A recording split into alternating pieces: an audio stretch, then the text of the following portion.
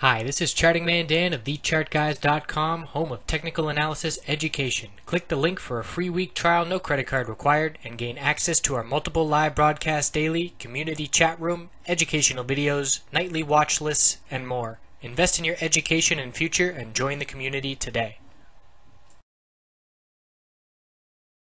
Happy Friday, everybody. Hope you had a good one looking at VIX and the volatility sector here on the daily and weekly time frame.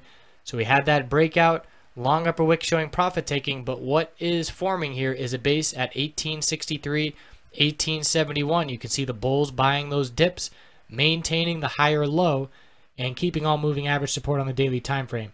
So the candlestick today shows indecision. After this consolidation, it's not really clearly at the top of an uptrend or at the bottom of a downtrend. So what we see on Monday is going to let us know what the short-term direction is going to be here. If we break down and break the low of today of 1871, we're looking at the 200-day of 1824. And obviously, if a bullish break over 20, we're looking back at these highs 2216, 2289. Weekly time frame is a bearish candlestick. Technically, we're confirming this bullish one with obviously the much higher low and higher high, but the upper wick shows profit taking. It's a bearish reversal inverted hammer. The must-hold level for the bulls is the 100 week. After so many rejections, if it can't hold the first back test as support at 1642, that's going to be a big red flag for the VIX bulls. We've got the bullish MACD cross, bullish cross of 50 RSI, and need to hold that 100-week moving average. So looking at the popular names of TVIX and UVXY, must-hold level for TVIX is the $3 psychological point. If that's lost, the 10-day is down at 278. And the weekly chart for TVIX shows a similar long upper wick of profit taking on huge volume. 10-week resistance rejecting the price at 316. That's going to continue to drop significantly. So from here, the bulls are going to look to establish a higher low compared to 210, which should be fairly easy, and then make another attempt at that 10-week moving average to turn it into support. And it's going to require that moving average becoming support for this bullish MACD cross here on the weekly time frame. So UVXY, I like it better than TVIX. There's a couple subtle differences. Number one, it's holding support higher than back down at $13 where it was established back in mid-May.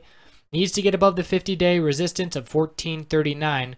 Same indecision doji, but when we look at UVXY, the weekly chart is closer to a bullish MACD cross. Very close on the verge there. The 10-week resistance was 1402. We missed that by 10 cents. So I would prefer to play UVXY if I was choosing between the two. And I think most people should as well, just because of that subtle difference. But that's what we're looking at for the volatility sector. We are anticipating, well, I am anticipating Brexit vote not to go through and the markets to see some recovery. We've got no rate hike on the near-term future. And if that concern of that Brexit vote is alleviated, we should see the bulls step back in, see some buying, and if the market sees some upside, obviously UVXY and TVIX will likely pull back.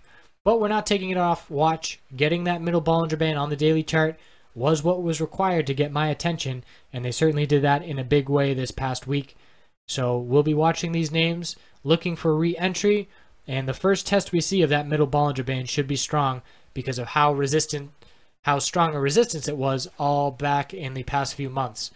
So that's the rundown. I appreciate you watching. Have a wonderful weekend. Thanks for watching. The Chart Guys community has compiled trader tips from dozens of traders over the last year and put together a free ebook you can access by clicking the button and entering your email. Have a wonderful night.